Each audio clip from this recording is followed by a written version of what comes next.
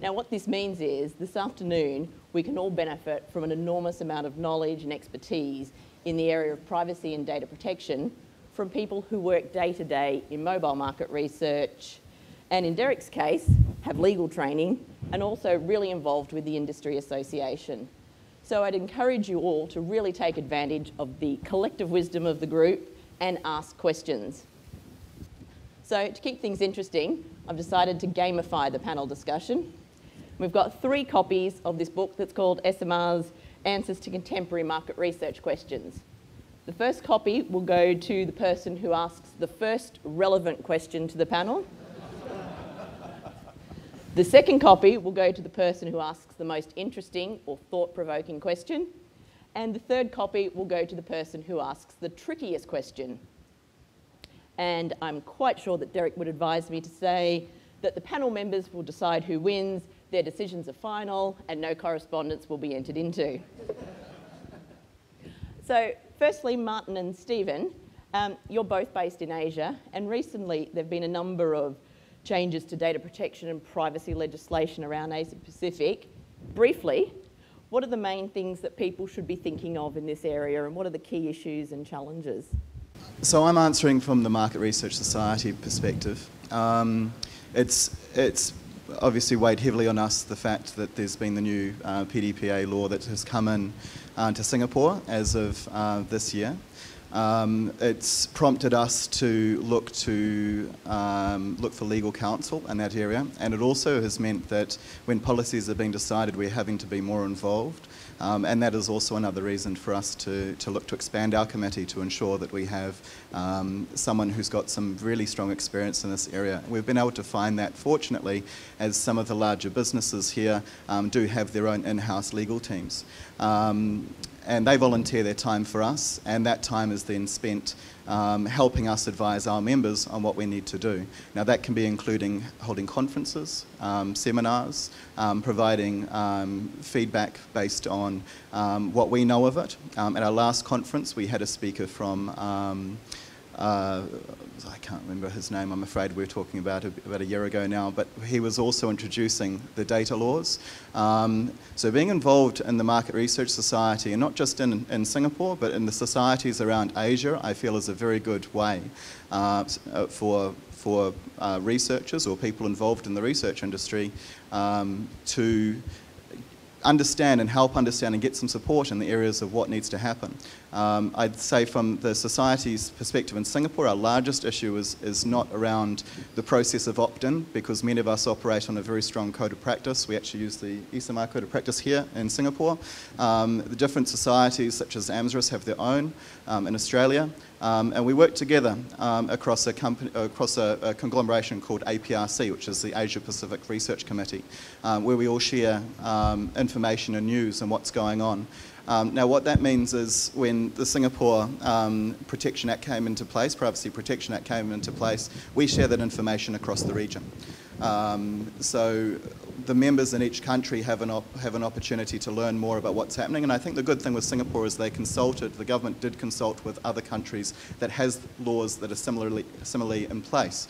Now what that's meant is that we're able to adopt a best practice that has come from, in our case, MRS UK, and our members will be signing up to what's called the Fair Data Privacy guidelines, essentially, and it works in conjunction with our existing code of practices. Where there might be difficulty for some of the agencies to abide by this is actually more of the technology base. So it's understanding about how to keep their respondent data secure.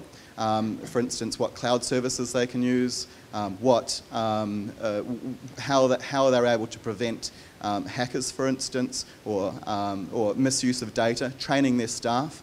And this is, as a society, is areas that we're starting to put more emphasis on and helping our members and obviously other regional members to have a better understanding of how to abide by this. Eventually, we will be looking at the process would be to look at auditing this over time as well, but essentially making sure that there's a fair data mark on each of these businesses so clients who use us can understand why we do this and and also have some better information around the Act and how it applies in the different countries, because every country will be slightly different. Hong Kong, for instance, privacy data could be something that's publicly aware, like Facebook, for instance, as well. Where in Singapore, public data is public data. So there's a range of different things we need to be aware of, but from the society perspective, our job is to try and let people know what it is, help them with the issues, and provide seminars and greater understanding. Right, so I mean, Martin's given you an example of Singapore being very collaborative and the industry being collaborative. My own first-hand experience, I actually live in Malaysia. In the last couple of months, we've now actually had talk about it for quite a while of having privacy laws and legislation brought in. Literally, they landed within a couple of weeks of notice. Now we're scurrying around getting some legal advice on it. So some countries are more open and more collaborative, others just push through legislation. So I think that's also a reality that we have to face. Fortunately, there is some good cooperation going on. I think, Sue, partly why I'm explaining why I'm actually up on stage here, I also want to appeal to everyone in this audience, and maybe we can do that towards the end, but being on this working committee, it's a collaboration between the global, is it GBRN, sorry, and also Esomar, as to what sort of guidelines you as an industry want around data protection and data privacy. So I'm very keen. There's a number of us that will be part of this working group, but very much we want to reach out to you. What things do you want guidelines on? So that's something, hopefully we can get some contributions today, or if not, please email me after the event, because I think on the back of what you were saying, Martin, the more we can share and collaborate, as an industry, this is a major hygienic factor that we always must be across, protecting our respondents and protecting our industries. I can talk more about also being part of WPP. Big global entities are very worried about any risk that might occur. I mean, Derek will talk in a moment, obviously MasterCard in the same vein. Corporations have to be very concerned, obviously. The only other little concern I have is that there's a massive proliferation of who we engage with, and sometimes I've found that we're dealing with third parties in a rather obscure country, and people haven't thought about even asking the question, are they even aware of their own obligations? I mean, some countries mightn't have formal legislation, but still, you as the company that are employing someone in another country, you still have an obligation to follow that. Dan, with your Esomar hat on, are there some global issues that might be beyond what we've been talking about in Asia that are worth flagging for people today? Have you seen Bill and Ted's Excellent Adventure? Yes. Okay. In that film, they go back in time and bring people into the modern day and get their perspective on the world. Now, Leonardo da Vinci said, the eyes are the window to the soul. And I think if he was alive today, he would say the mobile is the window to the soul. And there are so many stories, anecdotes, a lot of them personal for people in this room, of your mobile betraying the secrets of your heart and revealing everything about you. And I think that's perhaps the biggest global privacy challenge that we have to wrestle with. What are the key issues you think that researchers here today should be thinking about, planning for, that perhaps we haven't considered up until now? Right. Well, before I say anything, really, well, you shouldn't take this as legal advice. Go get your own lawyers. I'm sure Martin can, provide you with some good references. And I'm really, speaking in my own personal capacity, not representing MasterCard. So on your point, Sue, really I think just picking on the point earlier, it's really about security. I mean, we've seen in 2013, I think I was in the last year's conference in Asia, and I said 2013 will be the year of the breach. It will be even the year of the breach, and it will be you, right? Because everyone knows that data is the new big oil. Everyone wants to get that data. If you don't secure it, you lose obviously you lose credibility in the market, you lose money because of financial penalties. Most importantly, you lose trust. And when you have, and I guess in a industry where you want to be self-regulated and to determine your own fate and your own standards so that the regulator doesn't come upon you with more stringent rules, you want to ensure that you keep very much on that right side. Because once you break that egg, you can't unscramble a scrambled egg, right? So you have to always keep security foremost in your mind. And security is part of privacy law. Fortunately, I think the regulators don't say that you need to have, a certain standard. I'm sure there's some standards in mind, but they usually say that you should take reasonable security, administrative, technical, operational measures to protect your data. What that means is really up to you, because every organization is structured differently. Every organization is resourced differently. But the most important thing is you must apply your mind to it.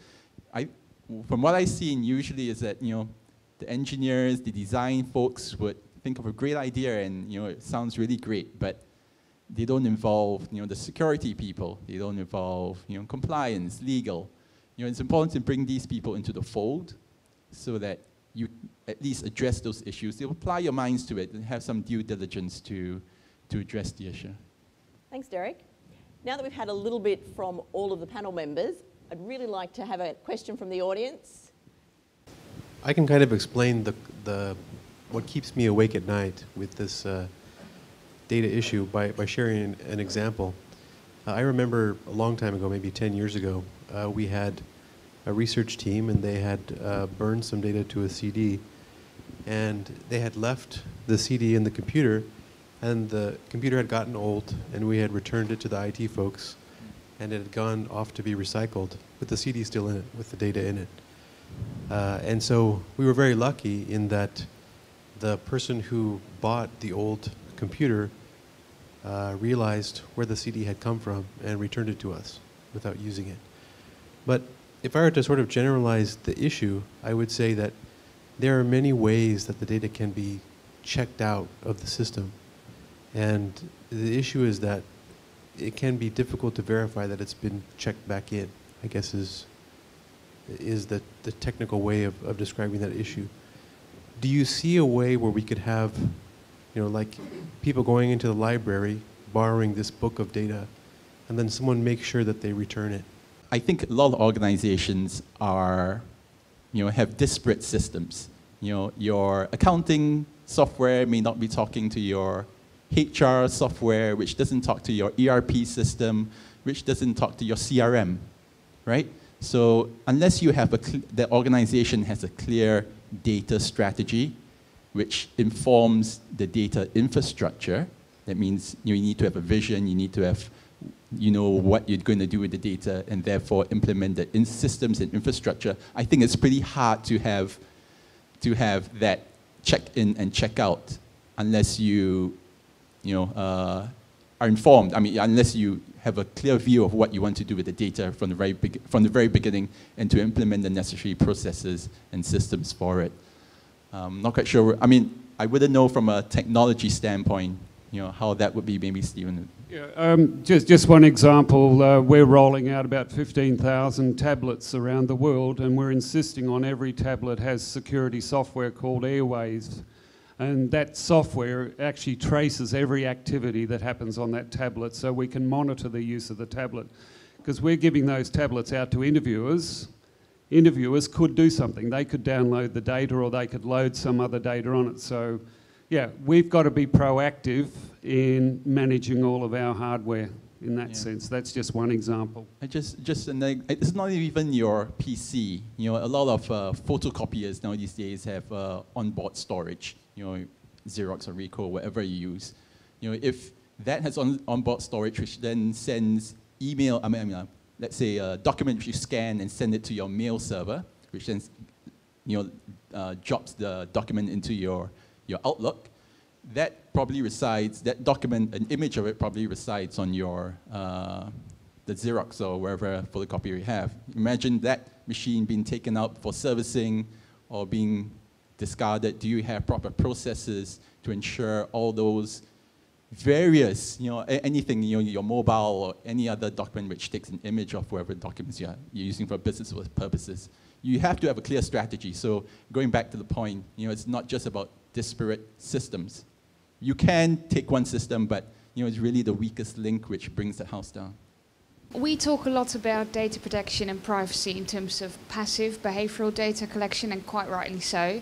But I'm interested to get your point of view on differences in approach for mobile behavioral data collection and mobile survey data collection, and some of the, I guess, differences we should consider in our approach. I'm not sure that there are major differences beyond informed consent. Of course, the detail of the information that you're protecting and the intent of use, that's clearly different, and it's to some extent hard for somebody to have truly informed consent, particularly around passive, because sometimes they're revealing things that they're unintentionally revealing, which comes back to the mobile betraying the secrets of the heart and such things. But I think informed consent is, in my opinion, probably about as far as we could take it. As we know, a lot of people just don't read it, right? It's pretty hard to read on the mobile phone anyway, and you just usually press agree. So really it's to give, so taking a step back, privacy really speaks to, the genesis of privacy really is consumer protection.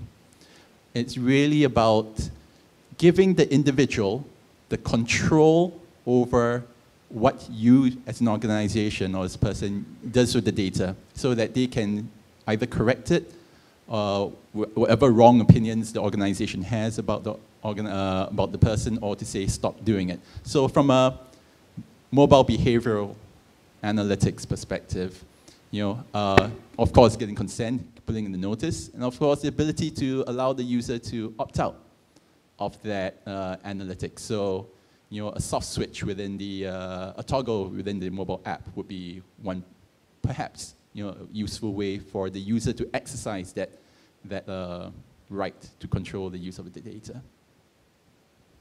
A couple of things maybe, Nadine. I know certain countries in Australia recently has just had new privacy principles announced, and one of the major things in there is more detail around when you do a survey, you must explain who the client is and what the survey is all about. So if you're doing an active survey, you must explain that. Now, if it's a passive, you're sort of explaining what's happening, but you don't necessarily nominate the client. So that's one subtle difference between them. The other thing, and I think it came up last year at the same conference, people raised, did people, when they're doing surveys and if they're asked to take photos and obviously their own audio, are they aware of someone else might be in the photo or someone else might be on the audio? Then that also comes under protection. That you can't just go and take photos of people without asking for their permission if it's to be used in research. So that was one subtle thing I remember coming up last year that I don't think people thought about. They thought, well, you can take selfies, but what about the guy sitting, 2 blocks back? He's also actually had his photo taken, and that might be used. Is that what it's called? Yeah, just to add to that, tons and tons of people, though, they do contravene those guidelines, and some people, I think, flout them, quite outrageously, and are not concerned by them. So, there's another big challenge, that we can have all these wonderful guidelines, and then there's breaches that you've just described, and it's tough to actually enforce them, either at a corporate or an individual level. Just on that, in announcing the new principles in Australia, they've actually brought in fines of over $1 million. And the lawyer that the Market Research Society in Australia are using said, well, a lot of this won't actually come to fruition until there is actually a test case. But what he was saying is he believes more than likely there will be a test case. So I think this is some other reality that we're going to face more and more, that the legislators are going to want to try to prove the reality of some of the things that Dan just mentioned and other like events taking place. Particularly keen to hear about what are the obligations in terms of cross-jurisdictional projects. So, for example, a project that is run across 3 different continents or countries, which many of the projects coming out of Singapore are we obliged to meet the obligations of the Market Research Society or the privacy principles within each of those countries? Is that sufficient in terms of data collection? Or do we need to overlay on top of that the Singapore requirements if the project's being managed out of Singapore through subcontractors in each of the countries? What we've talked and discussed with the other market research societies has been to look at putting together something that works across the region, especially for Singapore, which does so much out of Singapore. For Singapore-based businesses, the way that it will work essentially would be that the Singapore law would be the one that we manage the most. We would take into consideration, of course, countries like Hong Kong as well. So the idea is we will provide the information to the companies and give them the right information that we have access to. But essentially, there's no teeth in anything we do outside of Singapore. There's no teeth in anything we do inside Singapore. It is, again, just guidelines. But the fact of how to manage that on a broad level, it's really coming back to the APRC and the GRBN and all collaborating together and providing, I suppose, taking into consideration what the laws are and the differences are, and then creating a master document that we can share with our members to help the understanding of what the different responsibilities are in each market. And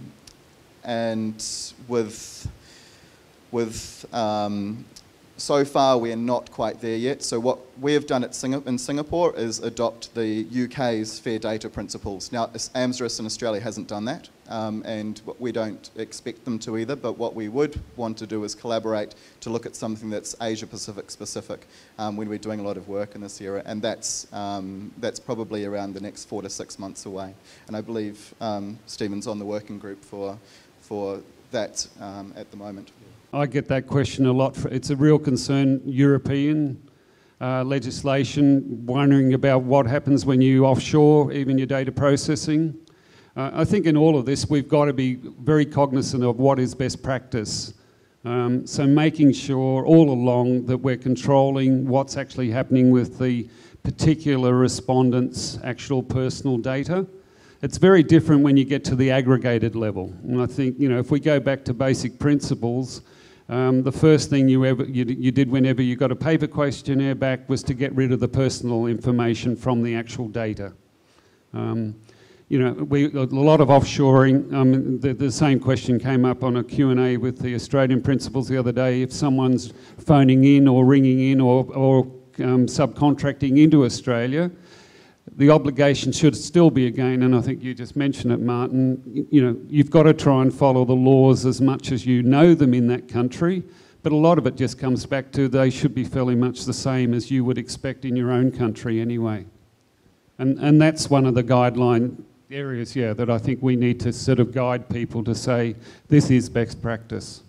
Yeah, just to address the question, I feel that if you have a few jurisdictions which you're looking at to roll out your research, where you're collecting data from people in those countries, you have to adopt a highest common denominator approach.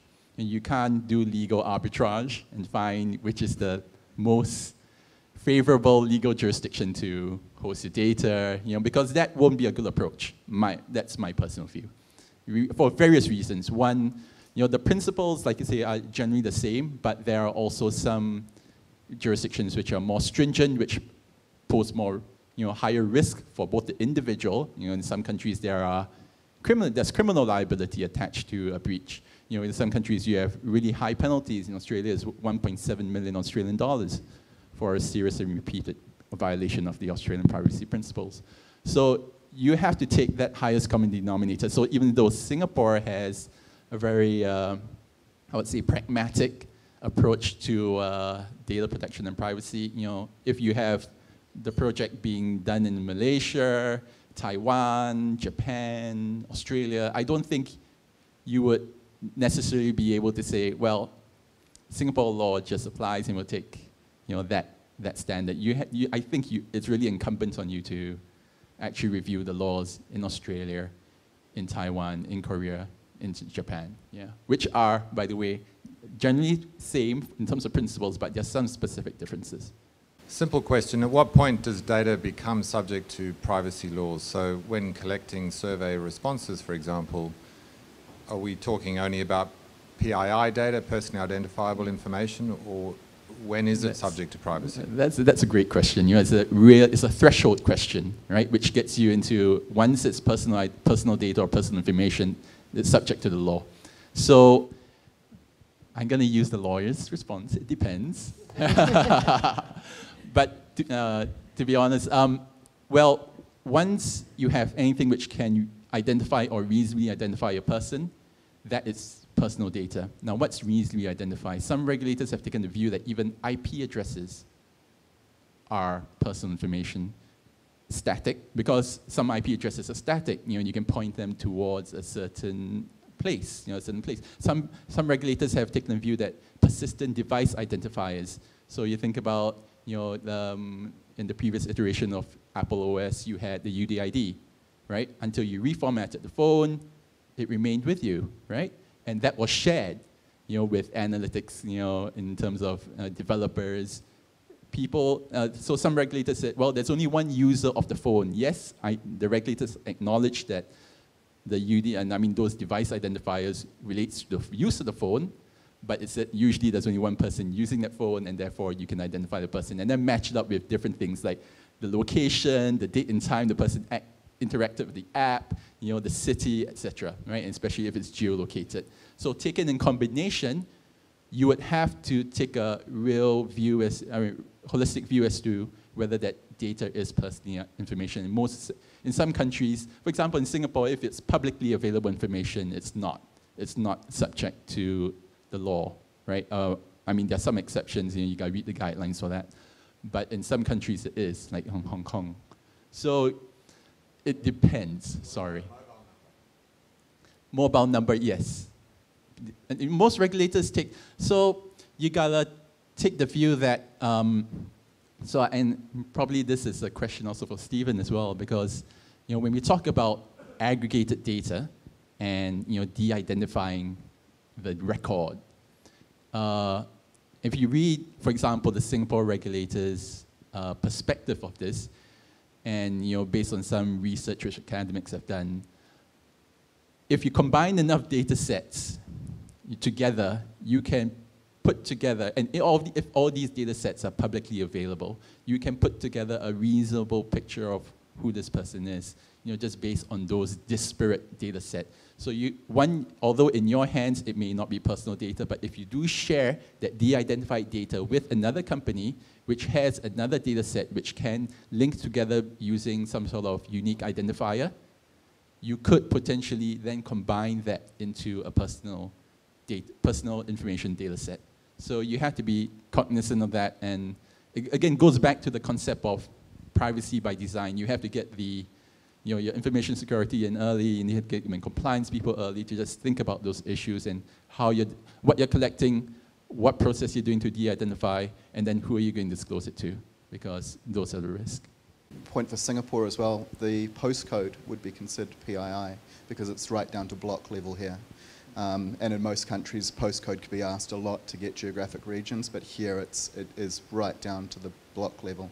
My understanding, the UK is very similar. The postcode literally, Ray, goes down to like about a dozen houses in some instances. So I think Derek's point was right. Also, when you are being asked to hand over aggregate data, understand what's actually happening with that data. We all have contracts with our clients too. They need to understand if we're giving them back data, what are they doing? So they've got to understand all of these privacy and protection laws, which I know, Derek and most clients would be very aware of it because of the risk that's involved for them as much. In China, I understand that there's a law now preventing sending out an SMS message, and this has made it difficult for people who have previously been doing SMS-based surveys. And I was asked not long ago, I'm not going to mention any names, if it was possible to send an inbound SMS message into China from another country to get around this legislation.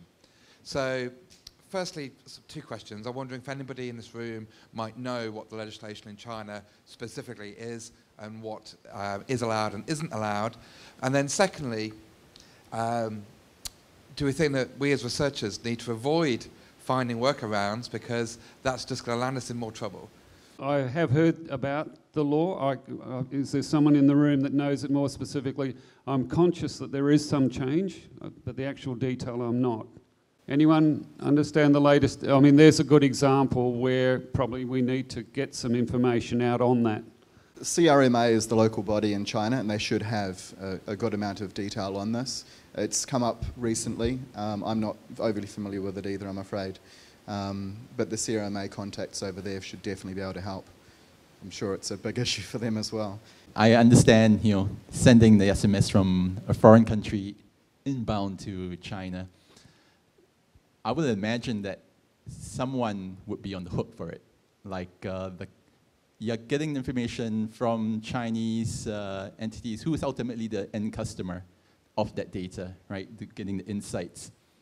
They probably are in China as well, because they want to understand who and how to reach these people.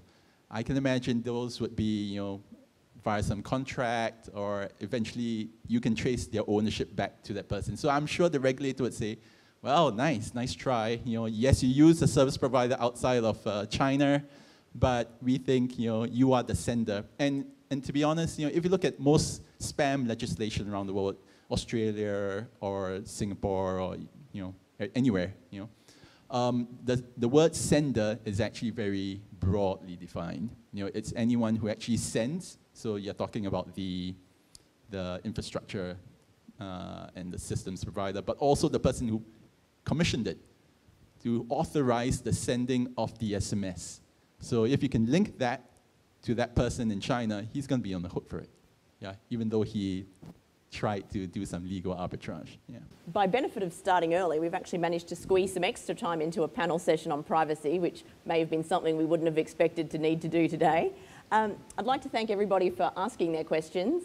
I'd also like to encourage you, if you've got some concerns or things that you'd like people like Esomar and your local associations to look into. Stephen's put up his hand and said he wants to be told these things, so now's a really great opportunity to talk to people about the sort of things you need your industry to help you with. And I think in terms of summing up today's panel discussion, we're really getting a theme of, these issues aren't set in stone, things are evolving, things are changing, and particularly for people who are working across multiple regions, there aren't always clear-cut answers, and if you need advice, you should be seeking it. Martin's been very generous with what the Singapore Market Research Society are doing, and obviously Esomar and other associations, are looking at what they can do to help people. So take advantage, and I think Derek could probably advise you all, if you're ever in any doubt, seek some legal advice if you need it. So, keeps me in a job. Yeah, it keeps me in a job. Yeah. Okay, and I'd like to very much thank my panel members for joining me today. I think the breadth and depth of your experience has been fabulous, so thank you very much.